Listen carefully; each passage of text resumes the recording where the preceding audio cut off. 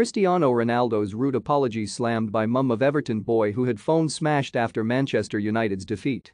The mother of the young Everton supporter who allegedly had his phone smashed by Cristiano Ronaldo has slammed the Manchester United forward for his rude and weak apology. The Merseyside police has launched an investigation after video footage appeared to show Ronaldo slapping a mobile phone out of the hand of 14-year-old Everton supporter Jacob Harding.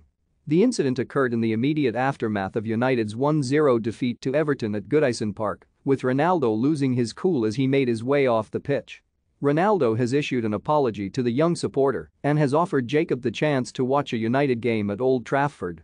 But Sarah Kelly, Jacob's mother, has criticized Ronaldo for his failure to privately contact her son and claims he does not want to take up the Portuguese's offer of going to watch United.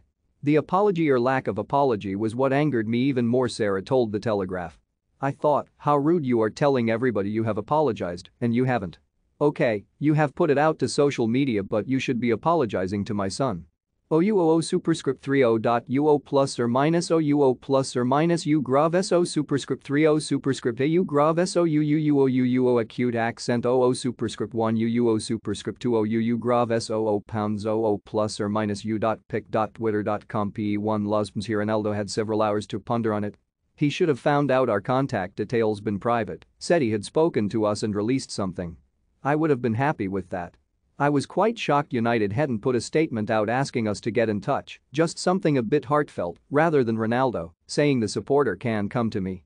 That comes across really rude to me. Why would we, as Everton fans, go to United? He put, this supporter.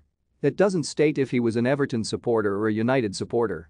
It's just a very weak apology in my opinion. It was our first time together at football. Jacob is obsessed with Everton and football. It's his passion. It just took a complete shine off the game, the win, the experience. I'm not even thinking of the day I had with him, the nice time before the incident. I'm just thinking of the last 5 seconds. It has completely spoilt it. It's shocking. I did ask him. Would you like to go? Ronaldo said we could go to United.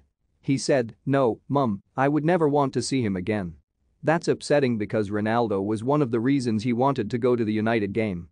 Sarah also revealed that Jacob, who suffers with autism, struggled to sleep after the incident. With him having disabilities, it is harder for him to express and can take more days to understand what has happened, Sarah said. With his autism, he kind of finds it hard to process things. He's processed it in his way, which is like, I can't believe Ronaldo has done that, I really liked him. Police investigating alleged assault as Cristiano Ronaldo slammed by Everton fans. Mum Patrick Vieira criticizes Chelsea decision over Conor Gallagher. Cristiano Ronaldo breaks silence on incident with Everton fan after Man United defeat. Even though he does not support United, Ronaldo is a star. He's a big player who kids idolize. We've watched his football journey. He's been such a good player. It was a shock. Both of us haven't slept on Saturday night.